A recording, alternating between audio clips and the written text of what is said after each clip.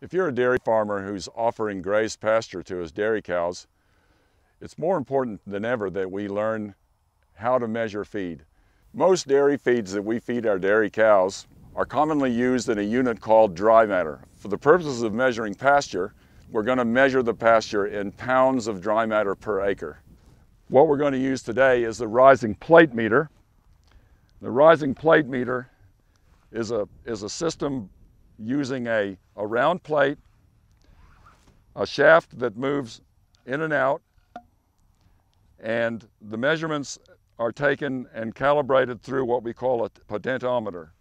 Pasture is measured on compression with a rising plate meter. We're looking to measure a compressed area of pasture. With the shaft taking the point of the least resistance, we rest the rising plate meter on the forage mass, let the rod go through the forage, the plate stays on top and measures by compression. Once these compressions are measured and they come into the potentiometer, it calculates through a formula that's been preset into it and arrives at pounds of dry matter per acre. The reason that we use the rising plate meter and why we're trying to arrive at these measurements is so that we can, first of all, we're quantifying the amount of pasture that we have.